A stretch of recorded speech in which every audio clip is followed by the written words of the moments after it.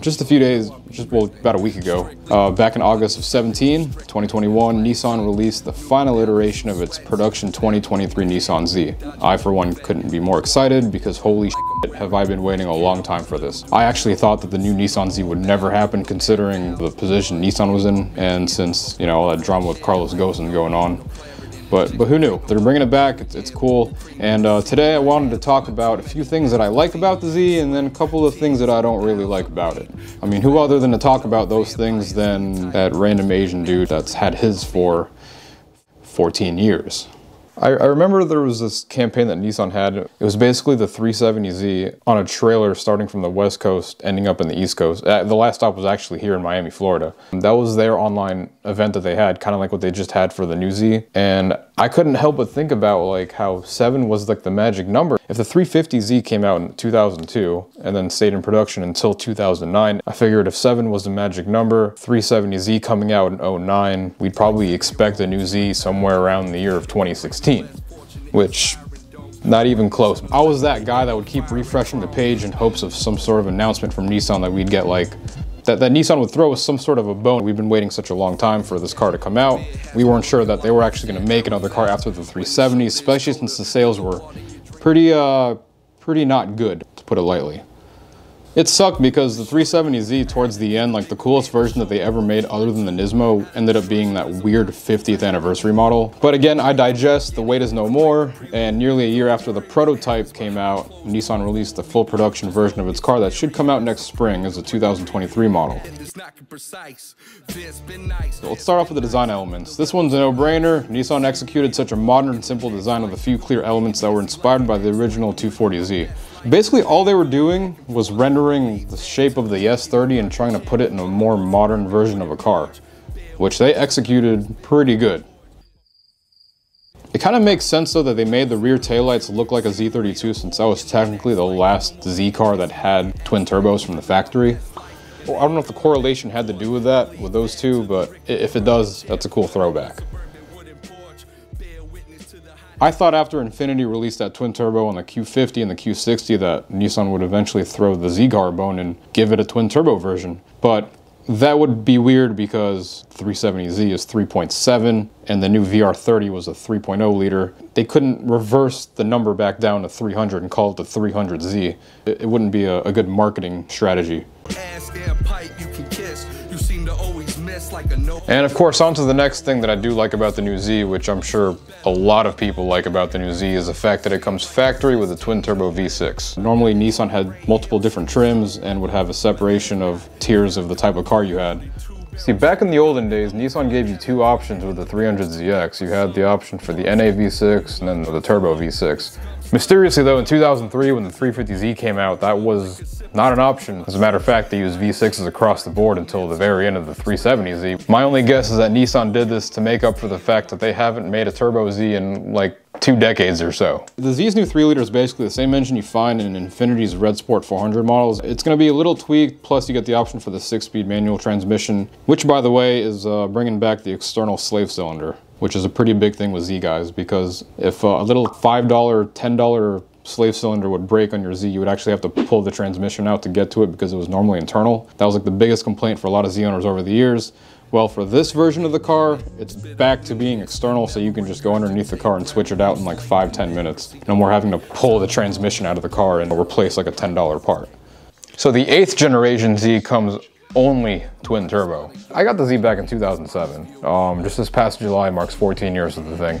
And I can tell you the shit that I've seen throughout the years. You know, the quest for power and all that stuff. It was very comical because, you know, you take like an S2000 or a 350Z, you dump $4,000 worth of mods into it and you yield like 6 to 7 horsepower. If you're lucky, maybe 10. Whereas, you know, you have your buddies in the Camaros, Corvettes, whatever.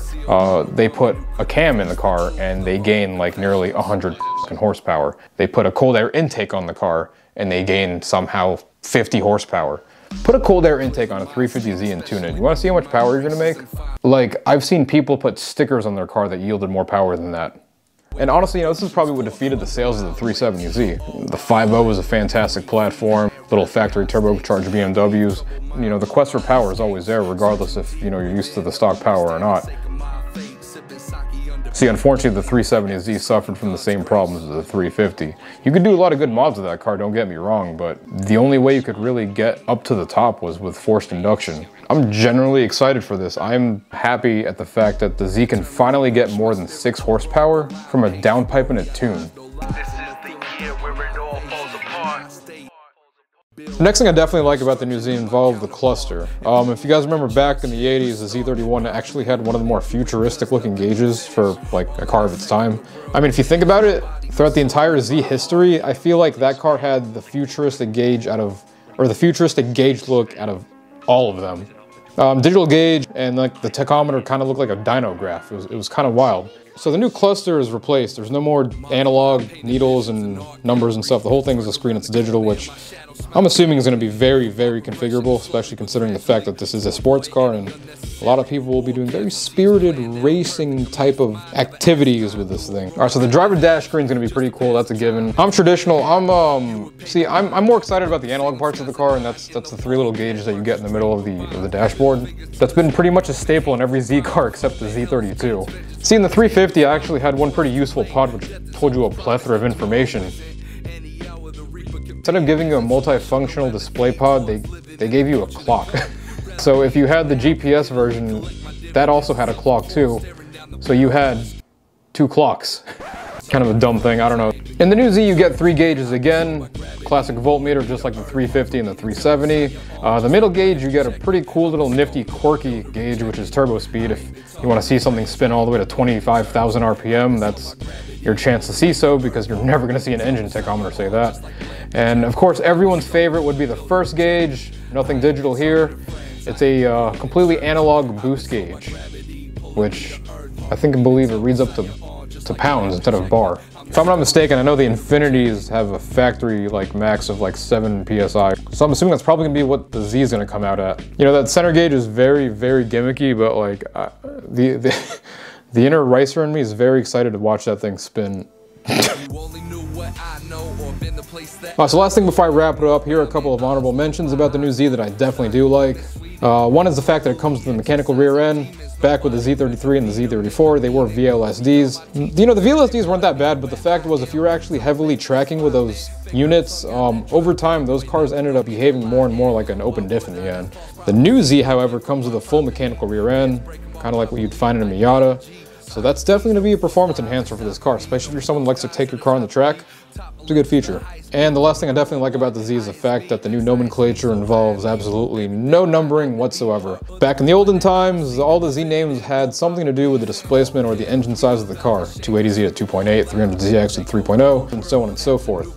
The new Z has a 3-liter engine, so they couldn't go back down to 300 because that would just be really weird for Nissan's marketing. They can't go 350, then 370, and then, you know, back down to 300. It just wouldn't look right. So Nissan decided the bold attempt to just call the car the Nissan Z. See, what would have been cool is if Nissan used the VR38 from the outgoing R35 and put it in the new Z and called it the 380Z. Then we could have a 6-speed manual transmission rear-wheel drive VR38 car. And they could have, you know, continued the 350, 370, 380 progression of increasing the displacement numbers of the name of the Z car. But instead they're using the engine from the car that everyone's crashing on Instagram. I'm just excited the new Z's coming, right? Alright, so I talked about the things that I liked about the car. Now here are the things that I don't really like so much about the car, but who knows? Things grow on me. I hated the 370Z when it first came out. I ended up really liking the car after that. Number one, that katana thing on the side of the car. It's a big silver trim, and the only thing that's screaming to me is, please black me out. Like, I look at this big silver trim and I don't see anything else that has a silver trim. And seriously, I can definitely see that being one of the first mods. Because, I mean, look at this. If you just color that in, look how much more subtle that looks. I know the whole two-tone roof thing is a fad. Unfortunately, it didn't catch on with me. I definitely like one solid-ass color.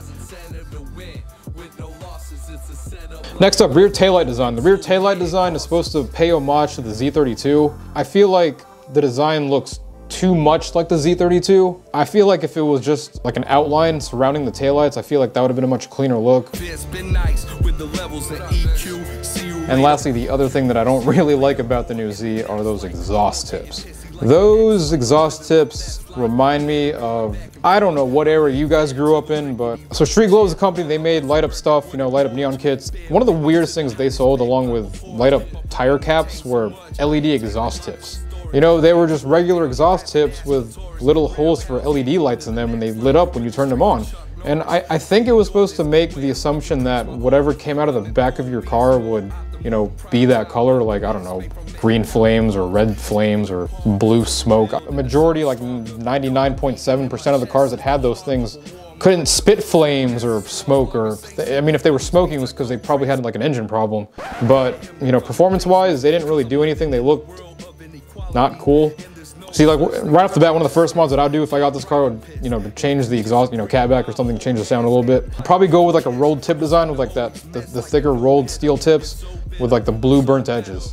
I don't know, I kind of like, I like the blue burnt edges on exhaust tips. I have that on the Z right now, except my exhaust tips are cut. I think a rolled tip would definitely look really good with this car. But let me know what you guys think about the new Z in the comments below. Do you guys like it? Do you not like it? I know, like on the forums on like both Facebook and Reddit, there seems to be a really dividing side between, you know, two parts of the coin. You know, you got the folks that really do like the car. They think it's definitely part of a good successor to the Z Heritage line. And then you have the other folks which just think it's a recycled 370Z, borrowing stuff from Infinity's old spare parts bin.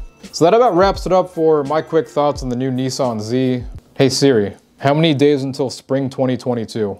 It's 88 days until then.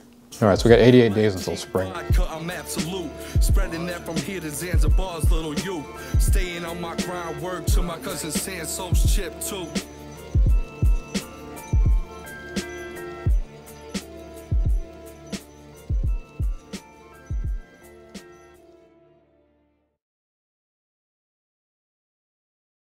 All right, before I wrap this up, here are a couple, like what, I don't even know what a coupable is. It's probably when these cars are expected to roll off the assembly line in Japan. Not Germany or Austria, Japan. You know, Japan's fantastic. Whereas some people think it's just a really tired Infinity phone, dude. Who uses a landline these days, man? It's probably Publishers Clearinghouse. I probably won like $1 million and I have no idea. All right, take 37.